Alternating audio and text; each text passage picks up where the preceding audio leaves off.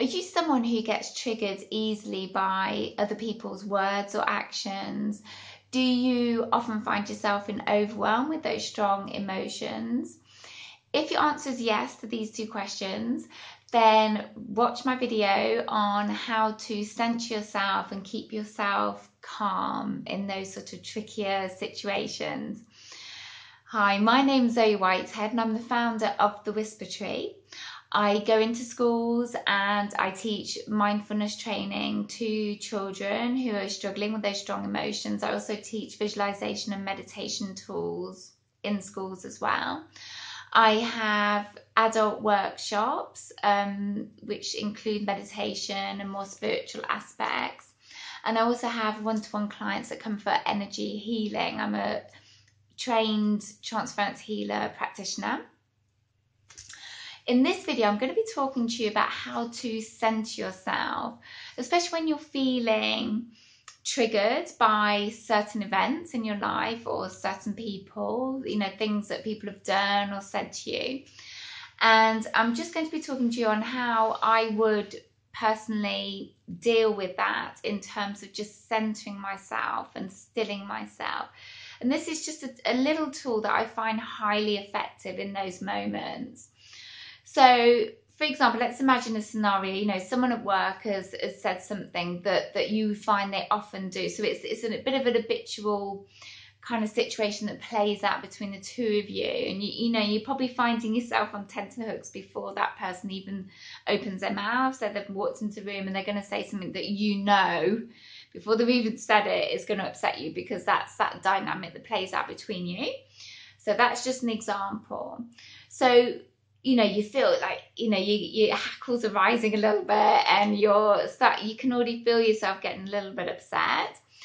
So firstly, intent. As I always say, intent is hugely important. You're going to set that intent to not lash out, to not project out. And what I mean by projecting out is blaming others, blaming that person.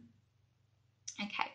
And then we need to do what I call stilling or centering ourselves. It's just a tiny little thing, but it just allows you to create that space, that gap between all those kind of more denser negative emotions and thoughts that will then drive your behavior and who you truly are. You need to create that space so you're not going down that habitual kind of mindless behavior and thought pattern and behavior. So you do what I call stilling yourself. Now you can do that. You can take yourself away. Just physically remove yourself from the situation. If you feel that you're going to blow, just do that.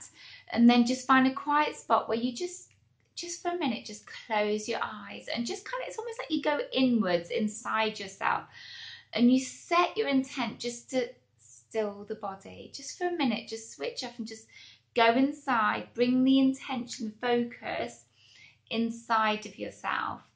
And that's what I mean by centering or balancing. Now, this is a very, very simple thing, but I really get that it's